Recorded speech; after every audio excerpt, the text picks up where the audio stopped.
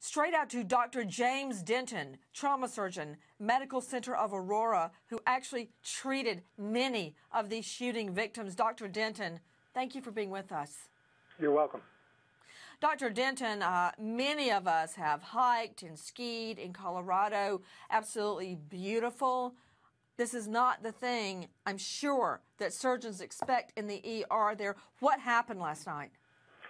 Well, initially we got the first couple of patients, but that were not severely injured, and then our EMS colleagues made us aware of a mass casualty event that was going on. So we quickly started to recruit and activate our disaster plan as patients came in. And within about 20 minutes, we had 15 patients, many of which were critical.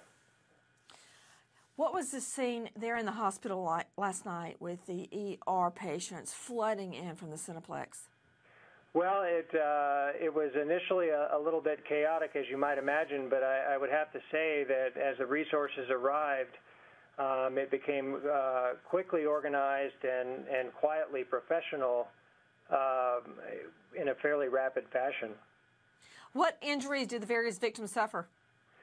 We saw a variety of gunshot wounds ranging from what appeared to be handgun wounds to shotgun wounds to high-velocity rifle wounds. These involved the neck, the head, the thorax, and the extremities.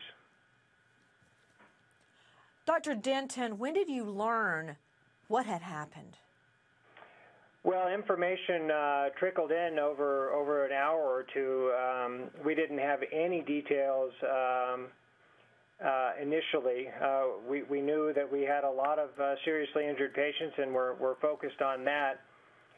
We were able to piece together from the wounds that probably someone used a variety of weapons and with very bad intentions.